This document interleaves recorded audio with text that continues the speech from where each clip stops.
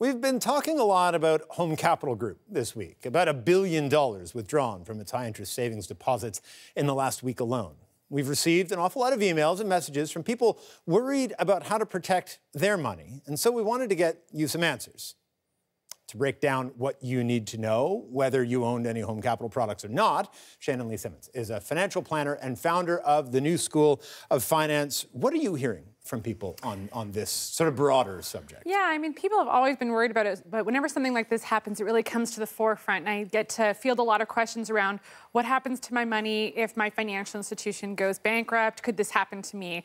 I think that's the big thing is people don't really know what happens if a financial institution goes insolvent. Right, exactly. And so fielding those questions around how you're protected and who's actually protecting you is something that's coming up more and more, especially in the case of this. And I mean, we're certainly not saying that Home Cap's going under or that but what we are saying is we should be better informed about how this system works, and we should know more about where our money is and what is sort of protecting it. So take us through the products that financial institutions offer and what's covered. Right. So I think that there's a couple of ways of thinking of this. So a lot of people have heard about the CDIC, that's the depository insurance.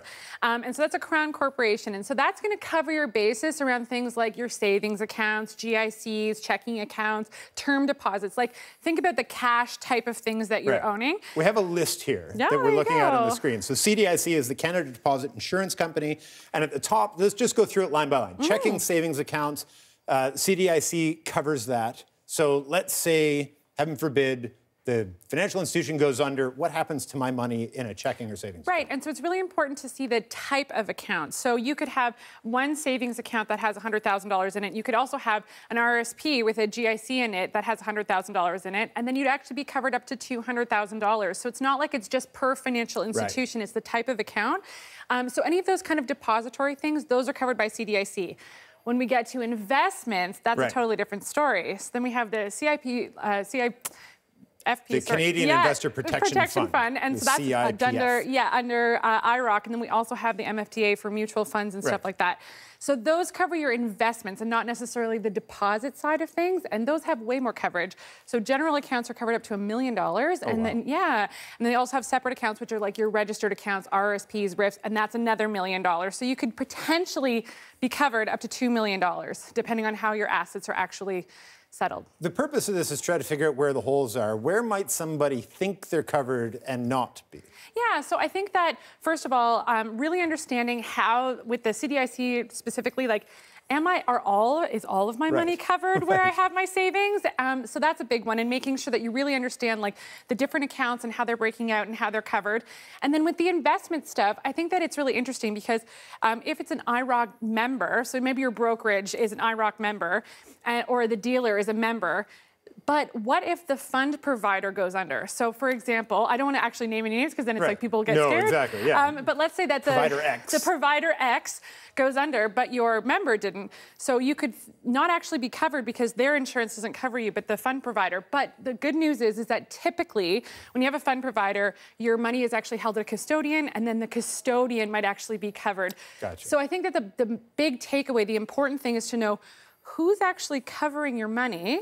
Is it the dealer? Is it a custodian? Who's actually covering it? How much you're covered for? And making sure that you've got your money spread out in enough institutions that you'd be covered just in case. Is it different? Should we think about it differently? I mean, you know, the reason this has come up is because people had money in a high-interest savings account rather than a traditional sort of, you know, bank account or whatever. Do we have different rules for different kinds of accounts like that? This makes it sound like the CDIC covers them all.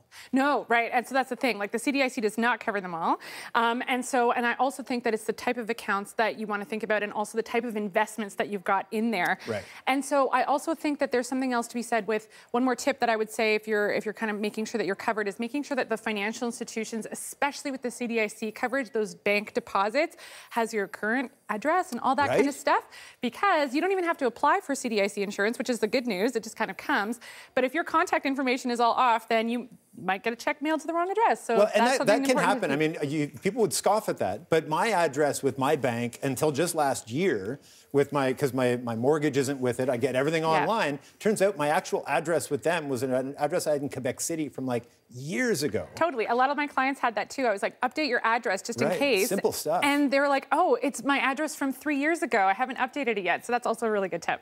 And just lastly, an ideal way to protect yourself. What is the overarching theme in terms of advice that you give to your clients? Okay, so besides just like understanding who's protecting you and asking your advisor, ask the question. So like call up your advisor, call up your brokerage and say, are you protected? And how is my money protected? And what happens if it goes insolvent?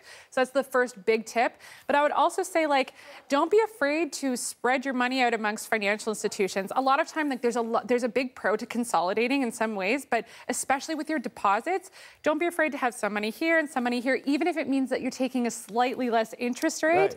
I think that there's a sleep at night factor, especially when things like this happen, that you know that like everything actually has insurance and that you're covered overall.